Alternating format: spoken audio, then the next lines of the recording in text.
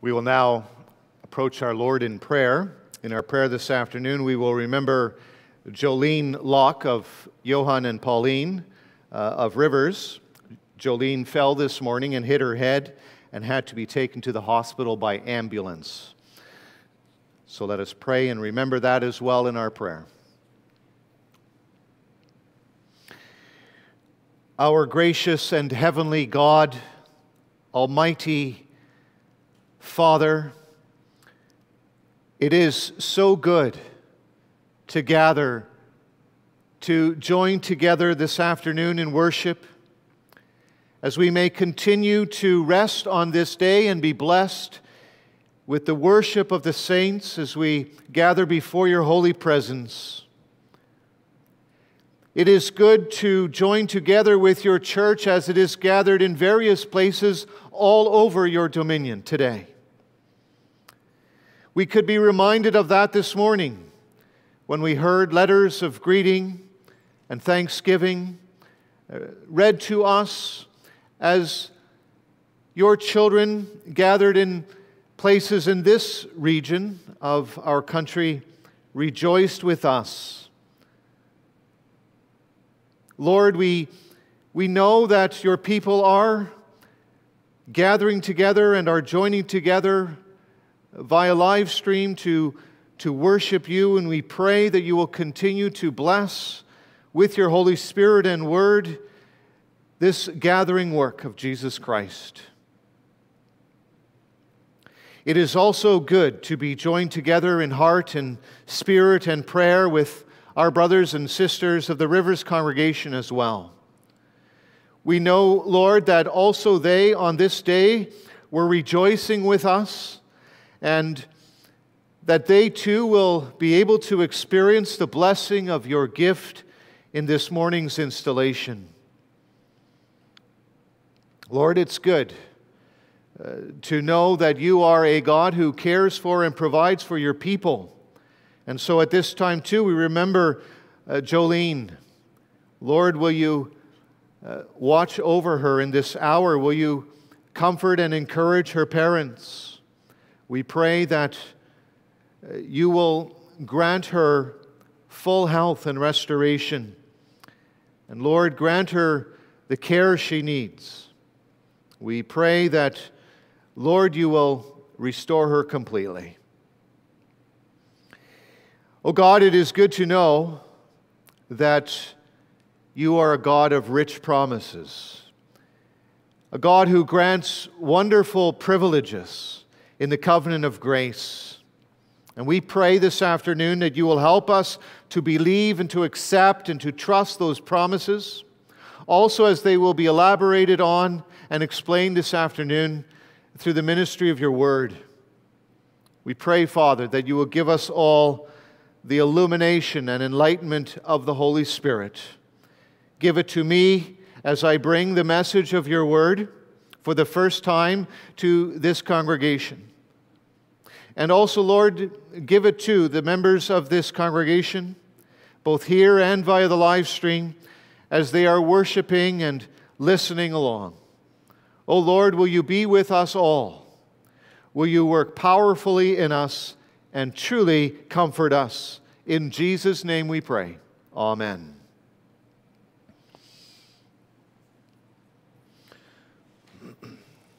This afternoon we will turn to God's holy word. We will listen to the ministry of the word as based from Isaiah 40, the verses 1 through 5. And so with that in mind, we will read together from that passage beginning at verse 1, Isaiah 40, verse 1. We'll read to verse 11. And then after that, we'll turn to the New Testament and read from 2 Corinthians 1. So we begin reading from Isaiah 40, verse 1. This is God's word. Comfort, comfort my people, says your God. Speak tenderly to Jerusalem and cry to her that her warfare is ended, that her iniquity is pardoned, that she has received from the Lord's hand double for all her sins. A voice cries, In the wilderness, prepare the way of the Lord. Make straight in the desert a highway for our God. Every valley shall be lifted up, and every mountain and hill be made low. The uneven ground shall become level, and the rough places a plain. And the glory of the Lord shall be revealed, and all flesh shall see it together, for the mouth of the Lord has spoken. A voice says, "Cry." And I said, "What shall I cry?"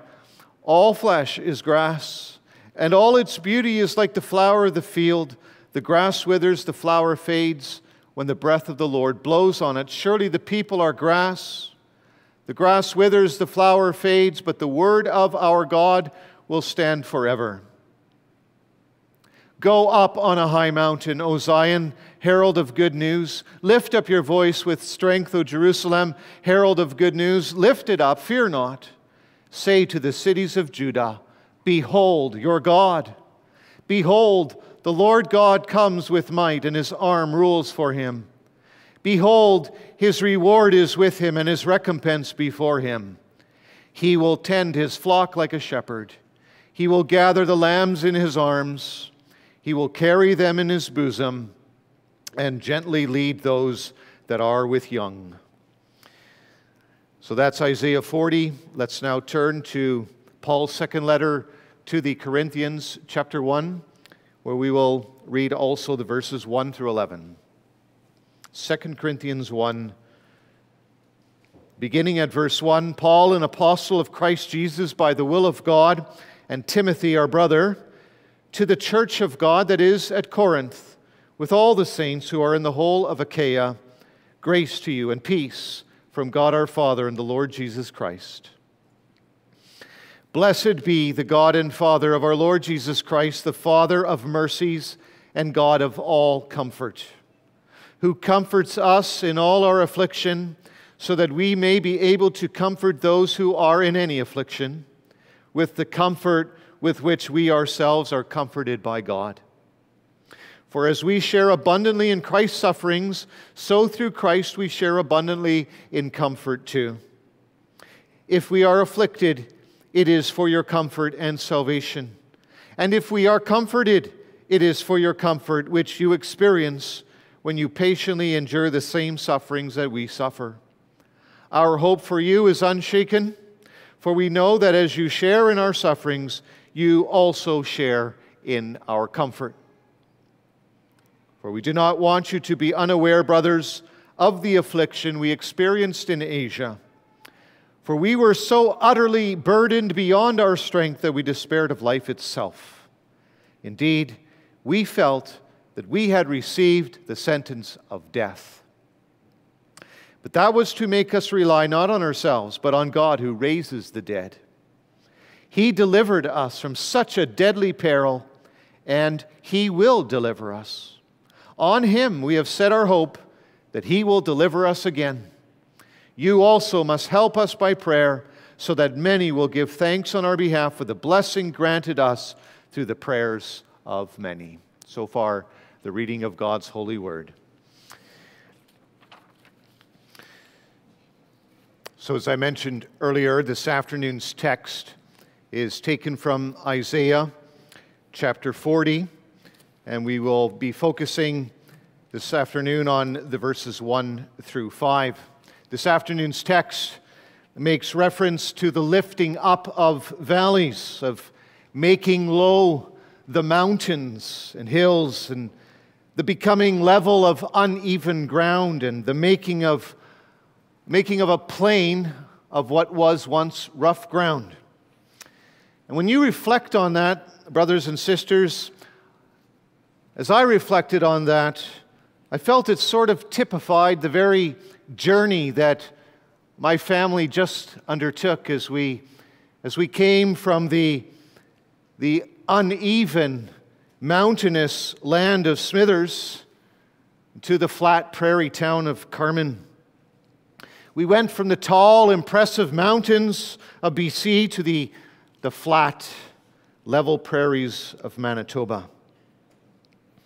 Now, back in BC, when I had accepted the call here, many said, that they couldn't understand what would lead someone to leave the beautiful mountains of BC to live in Manitoba. Well, they thought the only possible reason that could be was because I would be moving closer to my family. Well, that's true, of course. What they did not understand was the pure beauty and the blessing of the prairies. And brothers and sisters, in our text this afternoon, which we will read in a moment, there is actually, in fact, a clear indication that the mountains, the hills, are depicted as obstacles. That is to say, they're portrayed in a negative light. Yes, the mountains are beautiful, but have you ever tried to climb one? Have you ever tried to pull your trailer through one of the passes? The Bible here in our text is presenting flat and level ground as something very positive. It's presenting the possibility of transition, of transformation, of blessing. And that God is instructing His servant Isaiah to lead His people and prepare His people in that sort of direction, I find personally meaningful as I am installed here as your pastor and teacher, going from the rugged mountains to the level plains. I find it instructive for me as I begin my ministry here, and I truly desire, I want that you would share those same observations this afternoon. My prayer is that you consider the truths presented by our Lord here, and that you will also follow Isaiah's instruction and commit this afternoon to come alongside me and to follow my lead along the plain and level ground on the way to forgiveness and redemption and the life everlasting. Let's read together our text one more time. Isaiah 40, the verses 1 through 5. Comfort, comfort my people, says your God. Speak tenderly to Jerusalem and cry to her that her warfare is ended, that her iniquity is pardoned, that she has received from the Lord's hand double for all her sins. A voice cries, in the wilderness, prepare the way of the Lord. Make straight in the desert a highway for our God. Every valley shall be lifted up, and every mountain and hill be made low. The uneven ground shall become level, and the rough places a plain. And the glory of the Lord shall be revealed, and all flesh shall see it together, for the mouth of the Lord has spoken. This afternoon I preach to you God's holy word under this theme. God calls His servant to proclaim abounding comfort to His afflicted people. That's how we summarize the message this afternoon. God calls His servant to proclaim abounding comfort to His afflicted people. And that means to proclaim that they are God's people, that they have been forgiven, and that God will bring them home. So first we will consider that God's servant is called to proclaim that they are God's people. Isaiah was a prophet of the 8th century BC, a prophet of the 2 southern tribes of Judah. Not only that, Isaiah has personally witnessed the destruction of the 10 northern tribes of Israel. He saw the affliction that happened around 722 BC, when God unleashed His judgment on the 10 tribes of Israel through the rod of Assyria. Israel had become unfaithful, had been worshiping in Samaria instead of Jerusalem.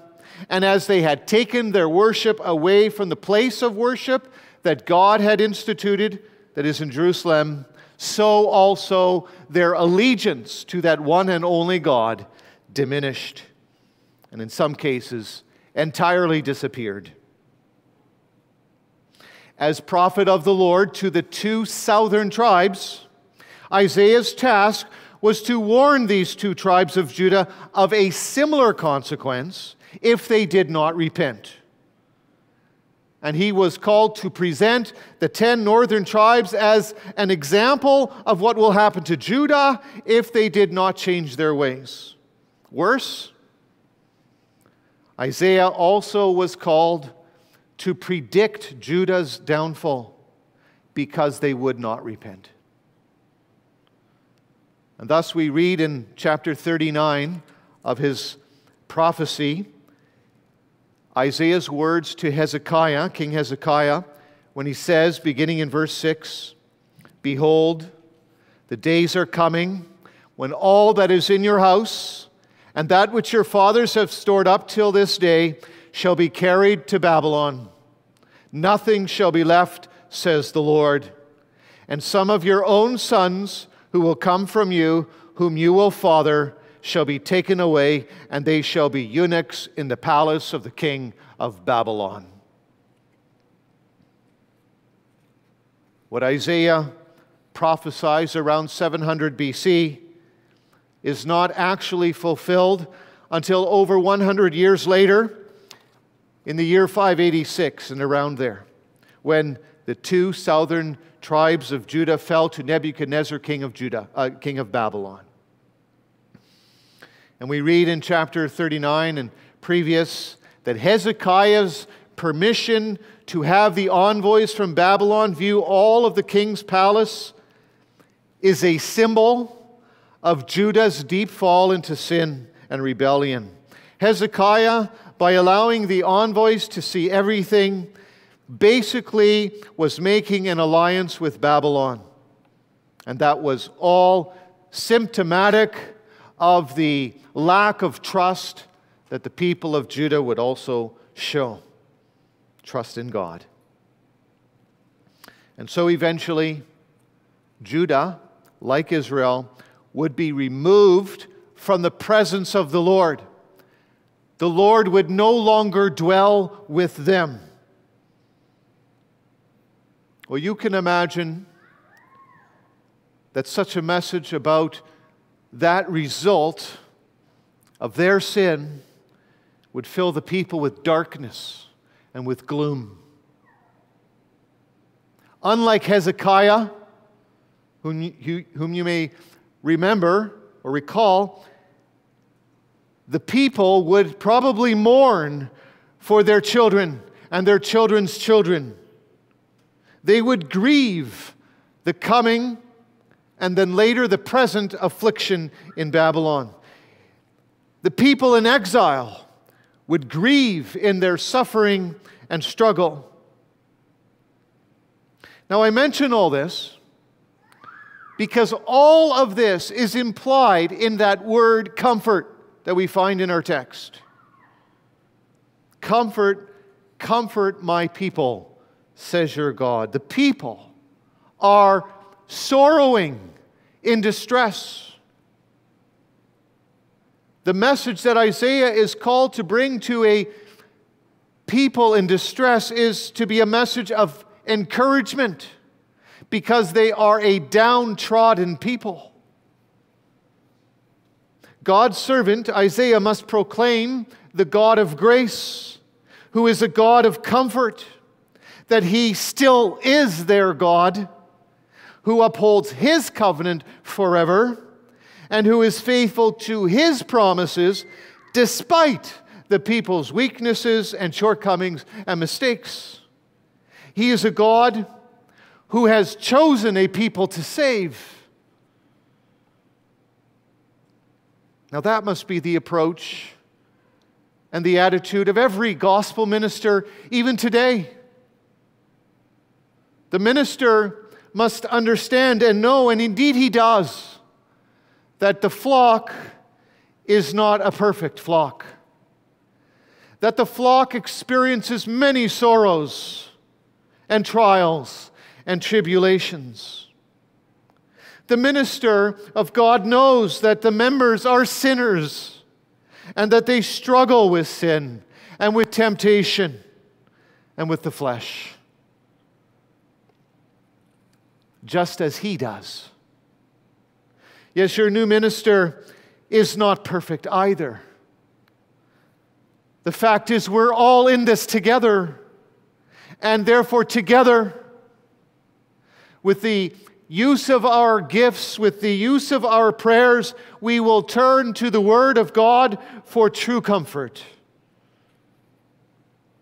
I want you to notice how Isaiah is called to comfort my people, and that he must refer to God as your God. God has indeed established an intimate relationship of love with His chosen people, and His love never fails, despite the people's sins, despite her unfaithfulness and spiritual adultery from time to time. God will always be a faithful husband to His bride. His grace is amazing, considering the affliction and distress the people have placed themselves in due to their sin and rebellion. What a wonderful thing it is to hear from Sunday to Sunday that God is your God and that you are His people. How comforting it is to be reminded of the faithfulness and goodness of God. Also notice that God commands Isaiah to comfort my people. We read comfort twice. And that repetition of that word comfort is God's measured response to the judgment that He has declared against sinners. It has the special effect that God is promising abundant comfort or abounding comfort. He is a God, as Paul puts it, of all comfort. Isaiah's task as God's servant is to preach the gospel and His promises and point to God as their only hope. That's how Paul also put it in our reading, as we noted that in 2 Corinthians 1, that he says in verse 7, "Our hope for you is unshaken, for we know that as you share in our sufferings, you will also share in our comfort." And he speaks of that hope further as well, that our hope is in God.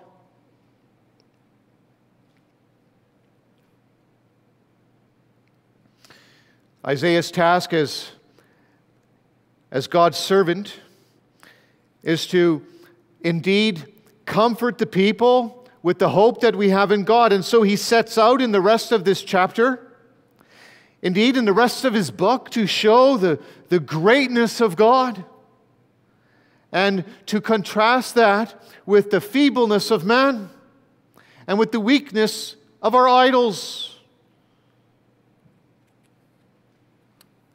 It's striking, brothers and sisters, that this prophecy is given over 100 years before the Babylonian captivity. This shows that God is a good God who knows how much His people need to be prepared.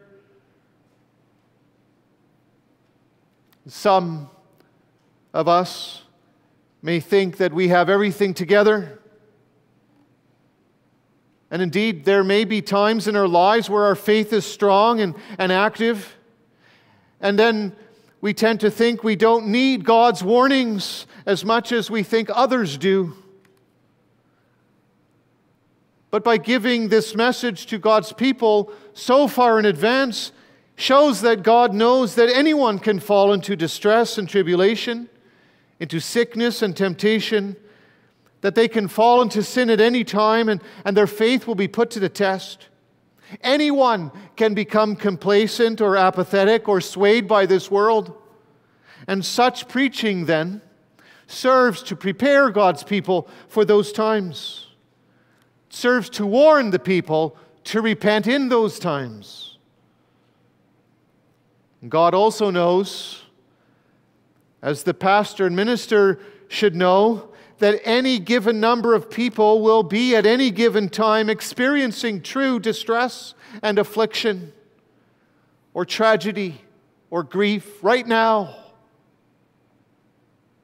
There are people who are hurting, who have been abused, and those people need God's servant today to comfort and encourage with the gospel so that they put their hope and trust in God and look forward to the future times of refreshment.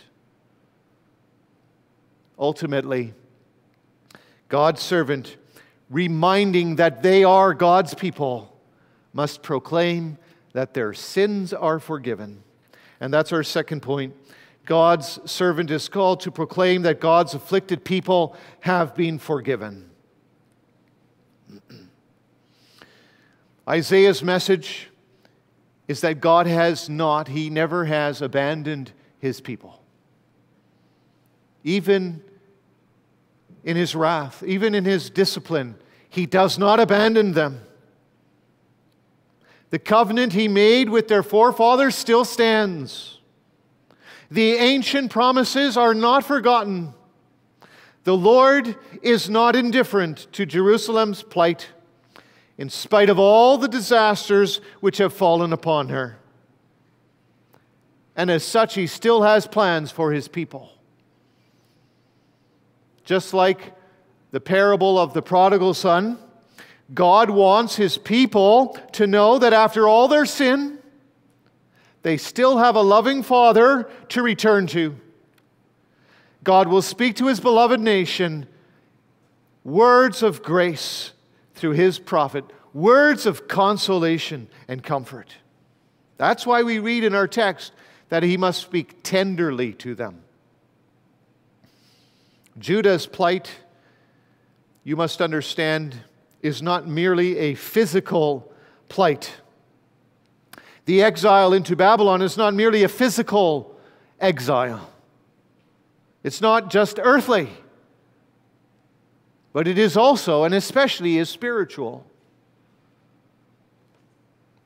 In verse 2, when it says, speak tenderly to Jerusalem, that is, speak tenderly to God's people, then in the original it says there, speak to the heart. And so you see, it's not a physical thing, first of all. God wants to address the deepest needs of His people. He wants His servant to speak to the tragedy and the suffering and the grief associated with the broken human condition as a result of the depravity of the fall and of continuing sin. The servant of God is to speak to the restoration and reconciliation of the soul and body. And that's how we need to understand also the expression that her warfare is ended. Yes, it is true that eventually, after 70 years, hostile Babylon will be defeated, and they will be punished, and the people will go free, and they will be able to return to Judah and Jerusalem. But more importantly, the hostility and the warfare that is raging within the heart will be ended. God is going to bring true and lasting peace and restitution to the soul of the believer. Thus, Isaiah must bring the message that the penalty for sins has been paid for in full.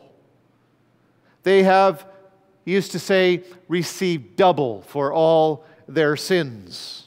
We've already been introduced to the concept of double comfort, which speaks to abundant or abounding comfort. Well, here we read about receiving double for all her sins. That means all their sins will be paid for in full. There will be complete redemption. They will be fully released from all their hard labor. They will be granted a royal pardon, and the prison doors will swing open, and they will be truly free without any debt. Now, one might ask, how does that happen? How does that come about? How is it possible? Does 50 or 60 or 70 years of hard labor, is that sufficient payment for all the rebelliousness against God? Is that what is meant, that they have received double for all their sins? No, beloved. We have mysterious words here, a mystery that is not explained further until Isaiah 53, when God will make known the truth of the suffering servant, the servant that has received a double wrath of God, so that there is double redemption, the fullness of redemption.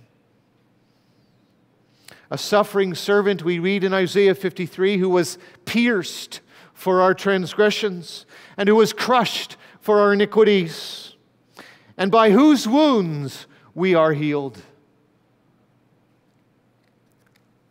What I mean is, this prophecy is pointing to Christ, to Jesus Christ.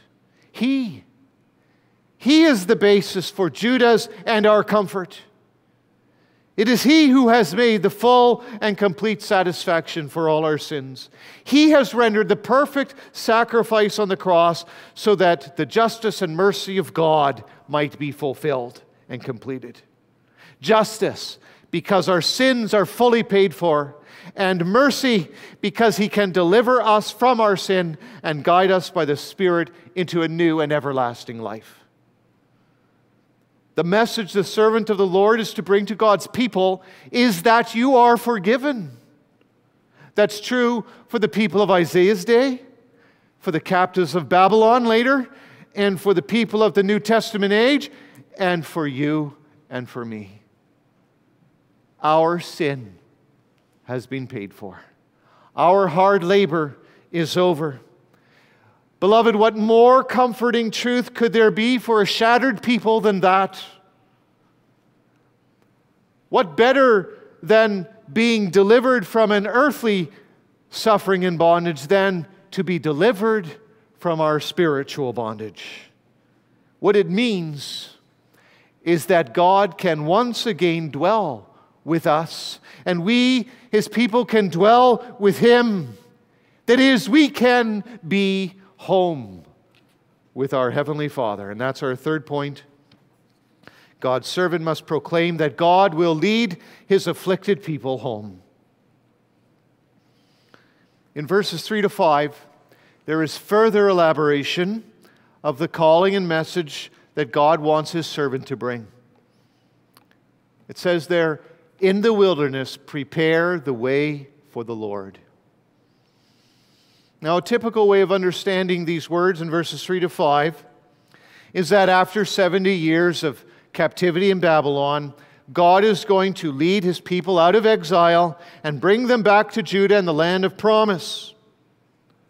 That is to say, the very difficult path from Babylon back to Judah and Jerusalem, the hilly and mountainous and arduous and tough land fraught with dangers, is going to be, a highway is going to be placed in that land so that the people can go back and the path will be made smooth for them to Jerusalem. But let us notice here in our text that God is not saying that Isaiah must announce the preparation of a way for the people by God, so that the people can cross over from Babylon into Israel again. But rather, we read here in our text the call of the prophet that the people prepare a way for God. In the wilderness, prepare the way of the Lord. Make straight in the desert a way, a highway for our God. What does this mean?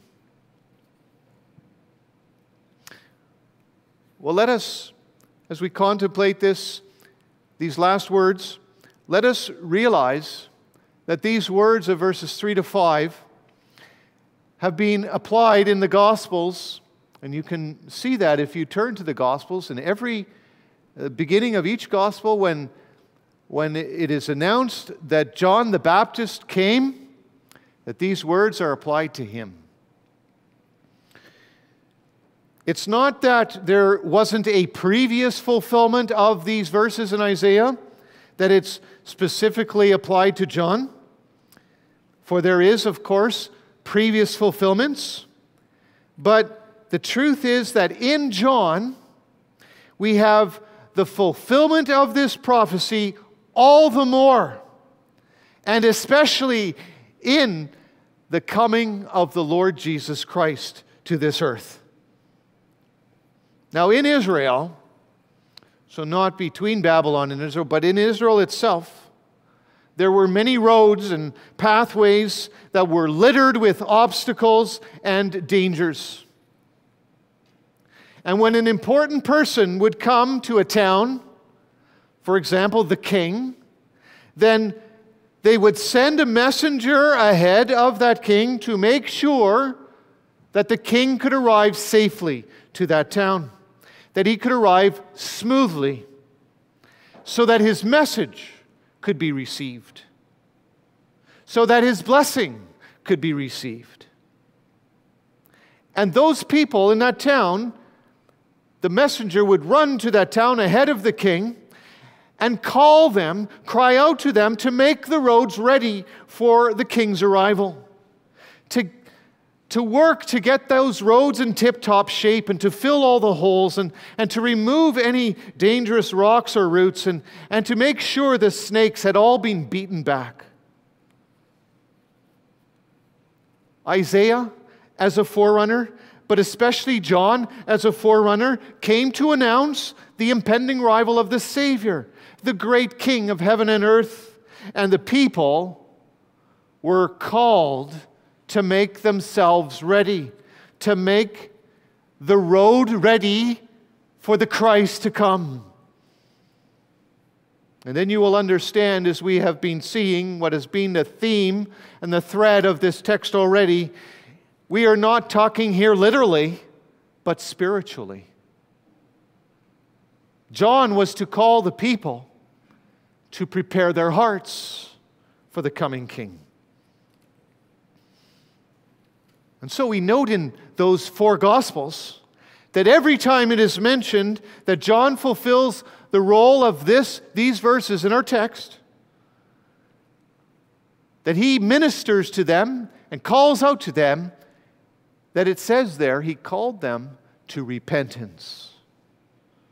Repent, for the kingdom of God, or the kingdom of heaven, is at hand.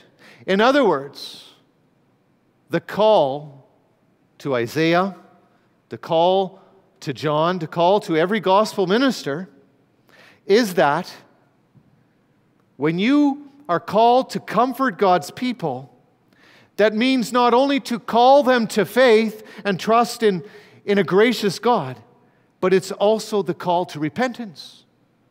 True gospel ministry is the call to faith and repentance, as our confession puts it.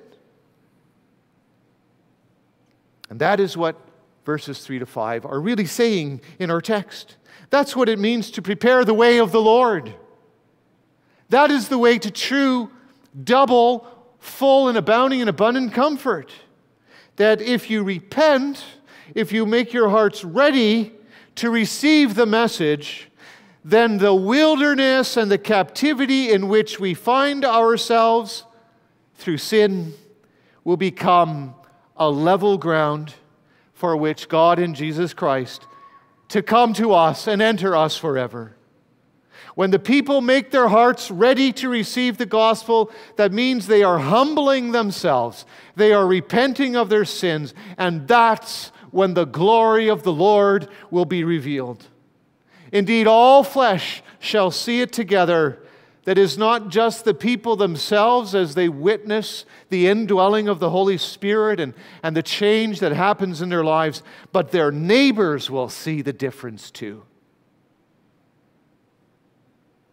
And so, yes, beloved, as a result, God will not leave them where they are either, but by His grace and by the power of the Spirit working in His people, He will also then bring them home. The processional way through the wilderness is not just for the Lord to come to us, but it's a way for His people so that He can take them to Himself, to be with Him, so that He can tend them and gather them in His arms and carry them as the shepherd carries the lambs and lead them as He brings them to Zion, to the dwelling place of the Lord. And so you know what this means? This means for the people of Judah, just to leave Babylon and return to Judah physically after 70 years is not enough. A physical departure from Babylon and a physical presence in Judah and Jerusalem is not enough to live forever with God. It's not enough to just go along for the ride. But there has to be the all and more important transition and transformation of the heart from death to life. There must be faith and repentance. It means that being a member of the church or faithfully attending church twice every Sunday or even being busy in a committee does not save us. We must work with the promises. We must heed the call to faith and to repentance. We must work with the preaching.